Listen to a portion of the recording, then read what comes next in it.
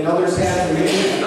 So what we're going to do now, thank you for filling out these evaluations. Hey, I'll pretend I want to see you from the outside. It's all right, no problem. So, but really, I appreciate that. I appreciate you taking the time out of your day to come and do something that's kingdom-oriented. It's God's will and God's heart. And so as we're finishing these up, we'll look at these later on. Thank you for that. Again, you're welcome to all the resources that you want. And I pray God's blessing over you. And I just want to pray a charge over you, and then we'll transition into getting ready for this field experience and cleaning up this room and everything. Father, in Jesus' name, thank you. Just pray, Lord, right now, to send these people out, Lord, that you send them into the fields, into their backyards, into their neighbors, into their communities, Lord, into their neighboring towns, the cities. Father, let them be rivers of living water springing up into their communities and beyond. Some you've called to Jerusalem, some you've called to Samaria, to Judea, and some even to the uttermost parts of the world. Send them and use them mightily for your kingdom in Jesus' name. Amen. Thank you so much. Again, those of you that are leaving, thank you. Those of you that are staying, you're going to help us pick up in a little while. We're going to go to Memorial Avenue. We're going to get into that right now. So, it's going to take us, once we pack everything up, I'm thinking it's going to take 15 minutes, 20 minutes to pack up and actually physically drive to Memorial Avenue. It's not that far from here. And right now we're at about 3:37. So we'll talk for about maybe 20, 30 minutes and then we'll clean up and then we'll head out. A couple things, if you've never done this before, some of the things we already hit on today, just in the regular sessions. Other things maybe we didn't. But you are going into a very dark area, okay, of the city. That's not to scare you. Just hold off on the chairs because it's, we're recording right now.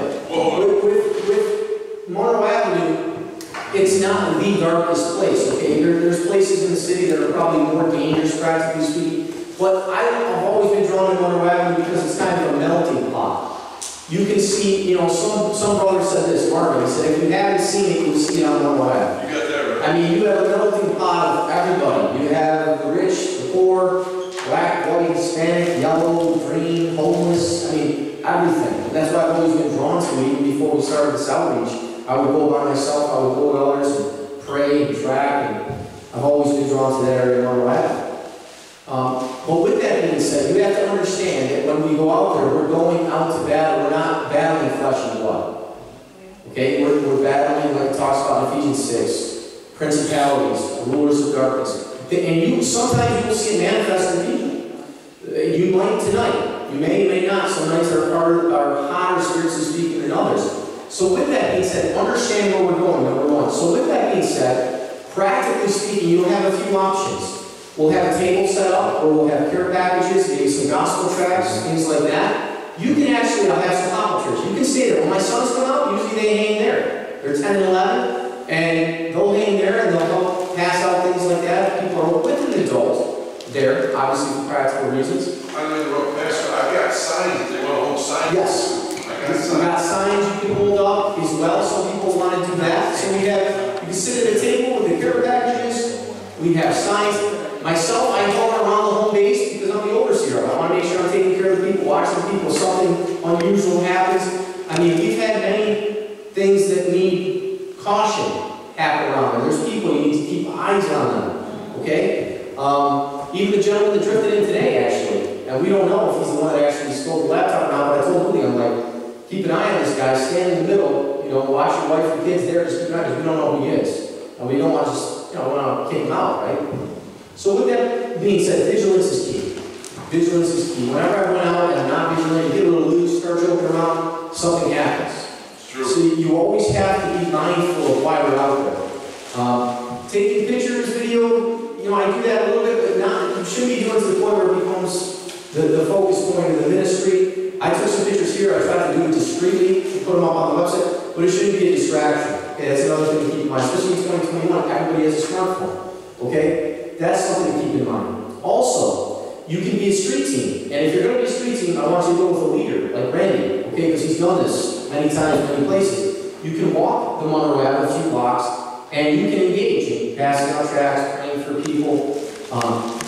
I remember I went out on a field experience there at Monroe Ave with a group that we had taught for a semester, and I told the lady and walked over and I go, why don't you pass the next one? She goes, well, I've never done this before. She actually passed it out. First time in her life she's ever passed it out. That's all she just passed it out. She didn't start a conversation or anything like that. So we're not going to make you do anything you don't want to do. Okay? We might encourage, like I did with Shay, or ask you to think about doing something. Same thing with open prayer.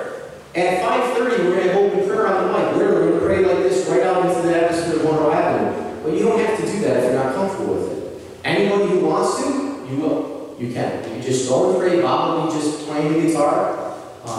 We love him out there as a worship leader. He does a great job just for that area. Beautiful. And we'll come in and people will just rotate through and pray. And say, well, why not preach? Randy says, it's the third year of Monroe Avenue. Well, every ministry got to trust the leader. And as I prayed about this, here was the Lord's put on my heart. The ground is still broken up. We haven't completely possessed this land yet at Monroe Avenue. How do I know that? I just found out from our waitress at Applebee's last night that her mother's boyfriend's son got murdered outside of Mark's Texas house there 2 weeks ago.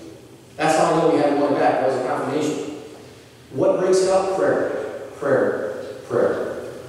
You know, we'll preach out there eventually, but we're going to be preaching in signs and tracts and everything else. But I just feel the Lord wants us to keep praying.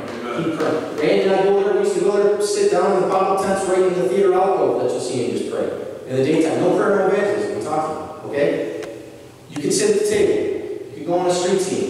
You can hold a sign. You can stand next to God and just worship and sing with Him if you want. Or you can just come out and just watch. You can do any of those things. Okay? And all of those things are beneficial for you.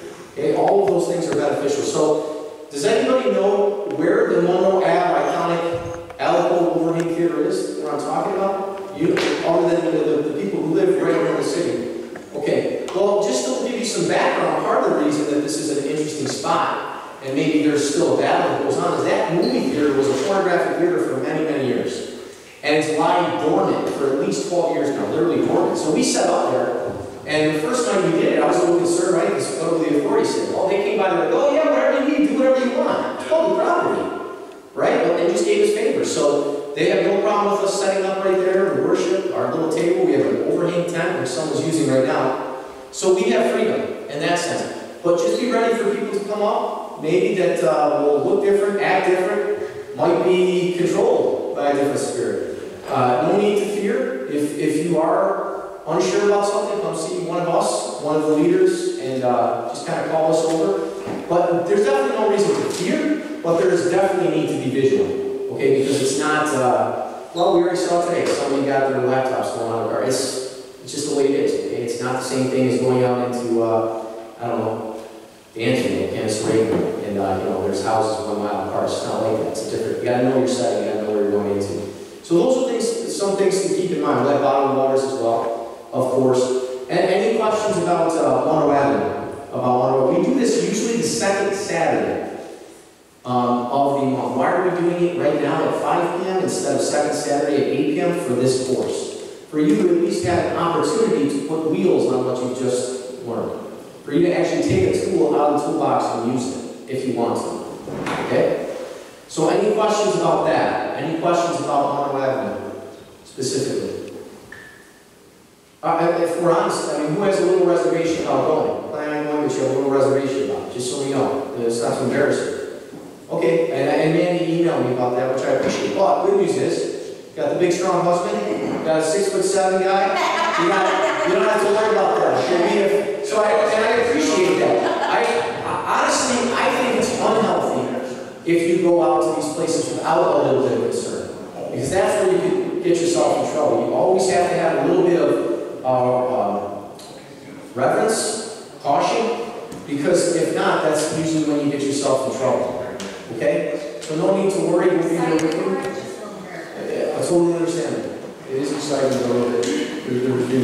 Totally understand it. Okay? Other questions, comments, concerns about Monroe Ave? If not, then we're going to break down the tables and the chairs and everything else, and then we'll pack it. We're ready to go. Good to go? We're going to